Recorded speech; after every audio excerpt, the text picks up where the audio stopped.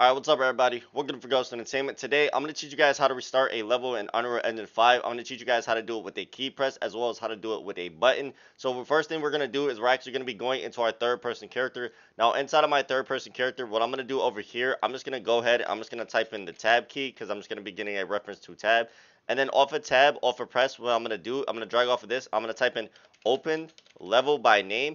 And then right here, what I'm going to do is I actually want to make sure where it says level name, I want to make sure that I'm naming this to the exact thing of what the name of convention of my current level is. So for me, it's actually going to be third person map.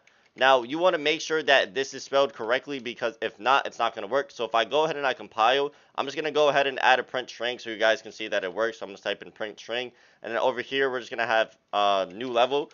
And then right here, once I restart the game, you'll see that basically it will show the print string. So I'm going to compile. I'm going to go back into my editor.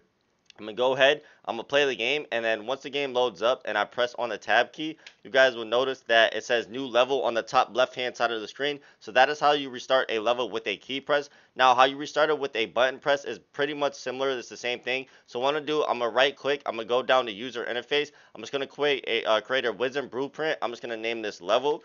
And then right here, what I'm going to do is once I open this up, I'm going to open up the level widget blueprint.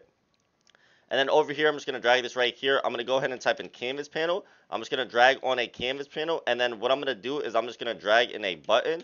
And then over here for button, I'm just going to drag this in. Now, I'm just going to make this button like super big so you guys can see. So right here, I'm just going to have this button right here. I'm just going to anchor it to the center of my screen. And then once I do that, the next thing I'm going to do is I'm actually going to go down on the button. And then I'm going to go over here to on click. And I'm just click on this little icon for the on click event. And then what we want to do is we actually want to do the same thing where we're going to drag off of this. And we're going to type in open by level name. And then over here, we're just going to go ahead and type in your level name. For me, once again, it's going to be third person map. For you, it's going to be whatever your level is called. So once I do that, I'm going to compile. Now I'm going to go back to my third person character, and then basically on begin play over here, I'm just going to drag off of this and I'm going to type in create widget.